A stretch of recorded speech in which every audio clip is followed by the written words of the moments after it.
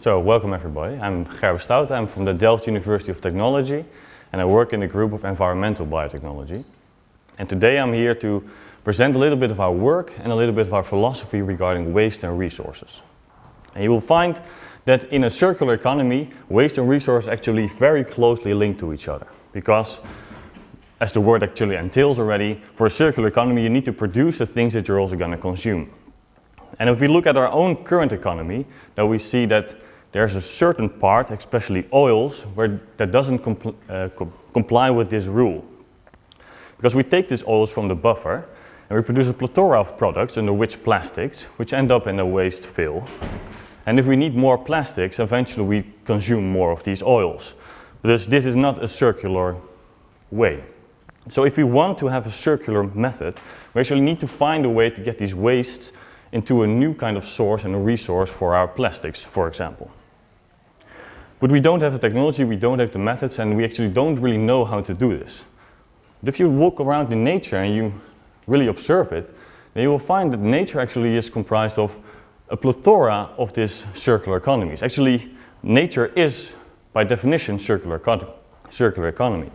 So how does nature do this? It has a very peculiar trick, and this consists of millions and millions of organisms. Most of these are bacteria, which actually grasp something that somebody else produces and pushes it out. And you get a cycle where someone's waste is actually someone else's product. And the question that arises is this a good or a bad thing? No, every bacteria feels very, very happy actually at the place that it is. And it's not the tree that regards us and that when we walk by and it sees us smell the air, and it sees, this is disgusting oxygen that I just excreted. No, there's a very, very positive thing going on over there. But when we look at our waste, we actually see and we feel we want to dispose of it, we want to distance ourselves from the waste. So the thing is, how can we now, but we at the same time understand that this waste is also the source material for the new resources that we need. And actually that's what we did. So we went to Mars, not the planet, but the factory, where they produce these small Marses. I think you all know these things. And as a result of producing the Mars actually has a big problem because of an issue. One of the issues is that they produce a lot of this stuff. This is the wastewater from Mars. It contains a lot of stuff, and actually they just need to dispose of this.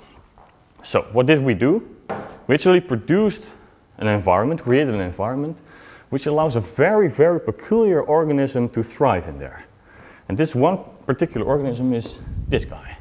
Well, it's a million times smaller and not that fluffy, but it's this guy. And it's got some very peculiar characteristics that when we put the environment just right, and when it thinks that it's going to be a winter, then it's going to go like a lot of animals do. It's going to try and harvest a lot of stuff. So we put it in the reactor, and we get this wastewater coming in, and it sees the wastewater, and it's going to grab all of this wastewater, and it's going to start filling its belly. And just like you and me, if we eat too much, we're going to develop a fat layer. And this guy is also going to produce some bacterial fat. So, put it over there. And when they are there, they are just at a certain point, this bacteria is going to grow and grow. And this is actually the champion in getting a fat belly. And we get a little bit fat, but this guy gets really fat. This fat guy gets a belly that's 9 times the size that he was originally. And at a certain point, all these guys are filled up, and we start to centrifuge. So, and obviously when you've got a big belly, and you go in a centrifuge, you end up at the side of the thing, and at one part of the centrifuge, you find actually that you cleaned the water. You actually were able to get a real product out of it, that's the clean water, which is actually a very nice thing already. But you also find that if you really look at what this bacterial sort of fat consists of, and you extract it, and you purify it, and you make it into beads, that actually, if you really closely observe it, that it's actually a bioplastic. And if you're Mars, and you're producing something that's a bioplastic, what better to produce from this than your wrappings for your paper? So actually, if you look at this from a whole perspective, you will see that one waste actually produces 2 products. And we're now at the precipice of understanding and really grasping the concept that waste actually is our new source and our new resource, and that our group is actually working on new processes that allows us to produce new resources from these sources. That's it.